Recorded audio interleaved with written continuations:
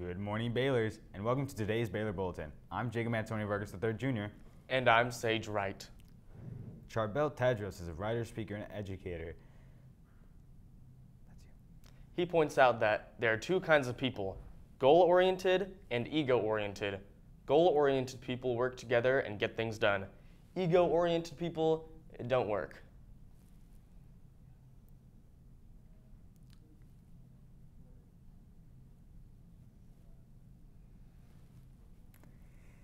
Hey, what do you call it when a snowman throws a tantrum? Wait, let me guess. A meltdown. We have a winner. Seniors, please join us for UC/CSU Information Night on Thursday, September 21st at 6:30 p.m. via Zoom.